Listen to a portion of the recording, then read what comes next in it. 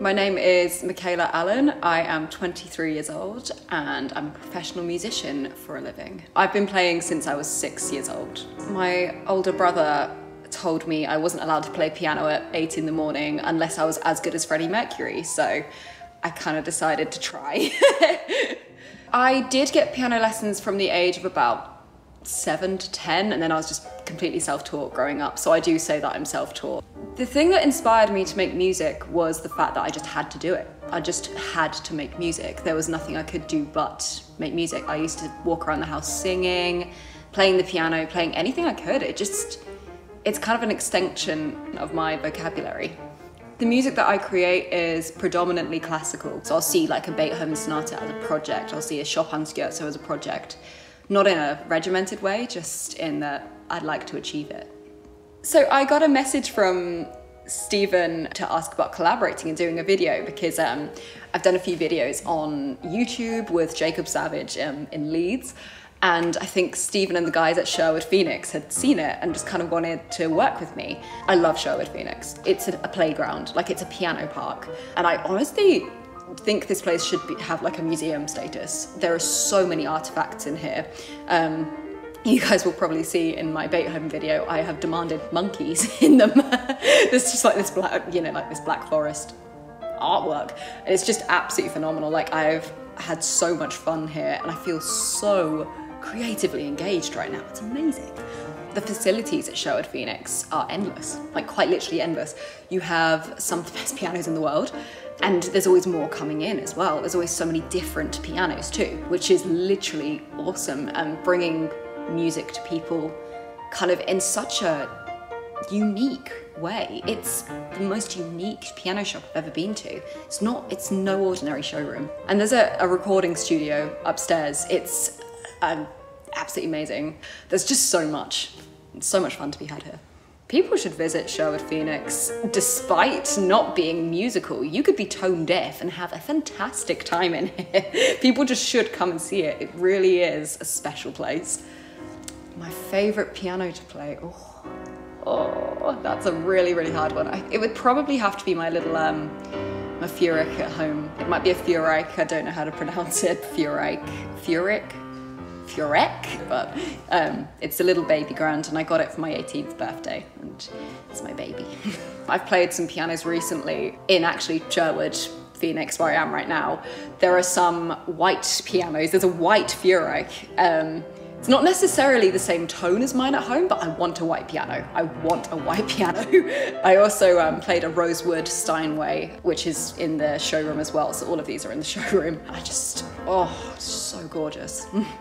My creative process is effectively lots of thinking about what I'm doing, lots of refining, lots of procrastinating, if I'm completely honest.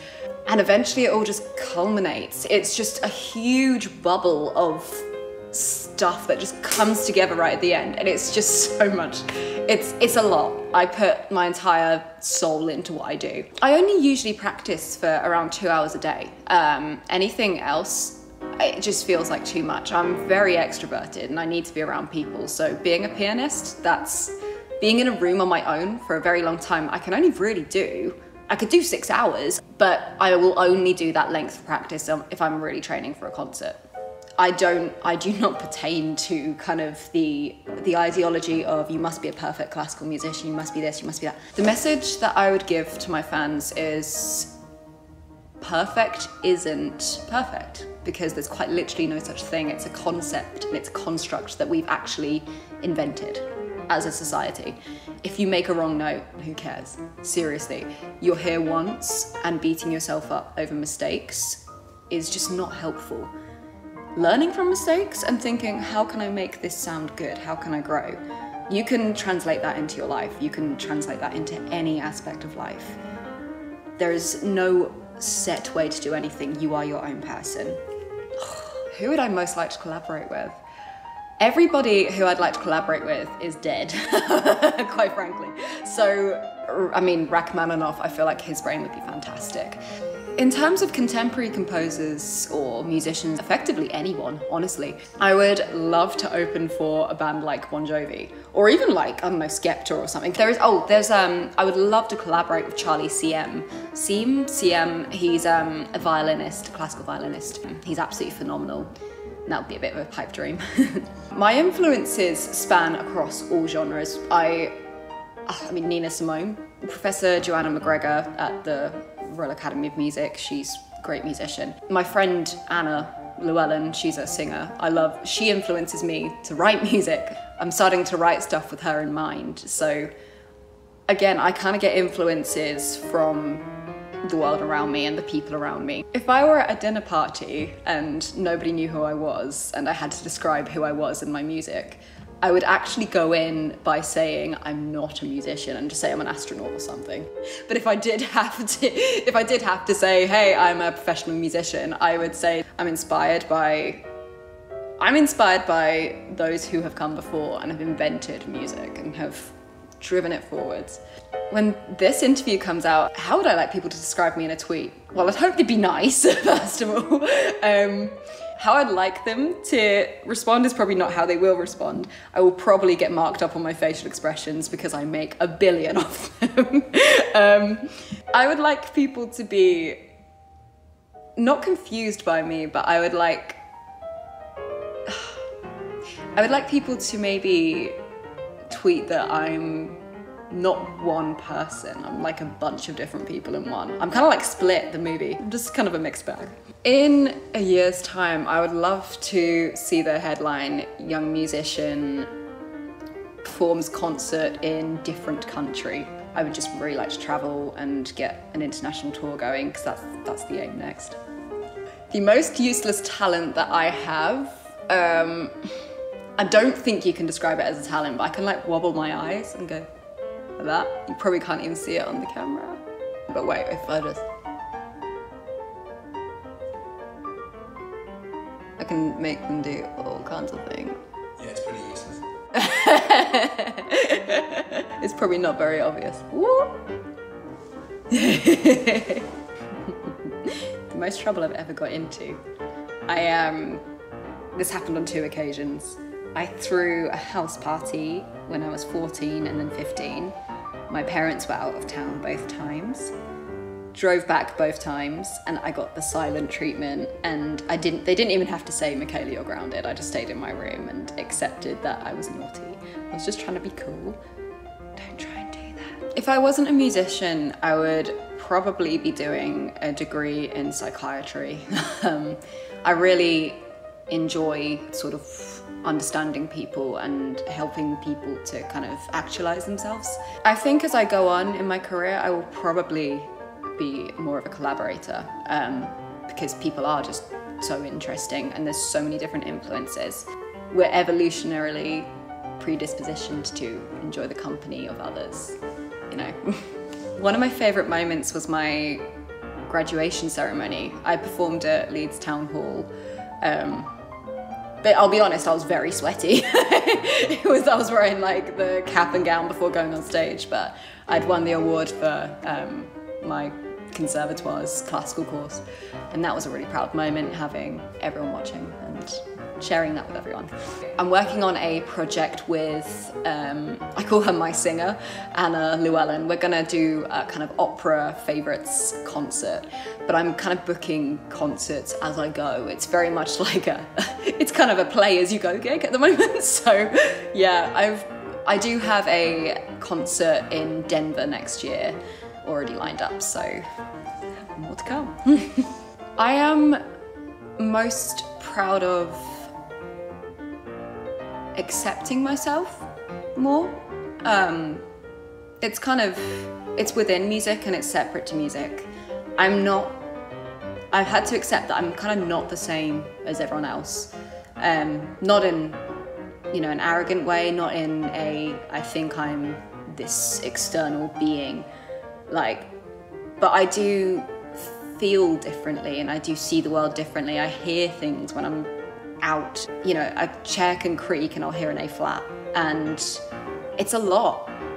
And it also means that because I hear so much and I feel so much, it can take a toll. It can really make me feel like if I don't play everything absolutely note perfect, even though I didn't have training, any formal training growing up, I will be really upset with myself. But I've had to understand that I'm not perfect, and I'm never going to be. And the world isn't perfect. Like, I think I read it, I have no idea if I'm right here, but I think the word entropy is kind of what I understand to mean organized chaos. And that is, you know, making something out of all of the crazy things that happen. So accepting myself and the world around me and how I see it, that's probably what I'm most proud of. Social media has impacted the music business in great ways. So music's reaching people it wouldn't have reached before. People who perhaps don't have the financial access to the arts are able to open up their phones and see things on YouTube and Instagram and Facebook. It's excellent. But that's also meaning that creative people and artists and musicians and creative entrepreneurs are not actually receiving the financial compensation that they deserve. It's a job, it's a skill that a lot of people don't have, and it's now being viewed as not a commodity, but as an expectation.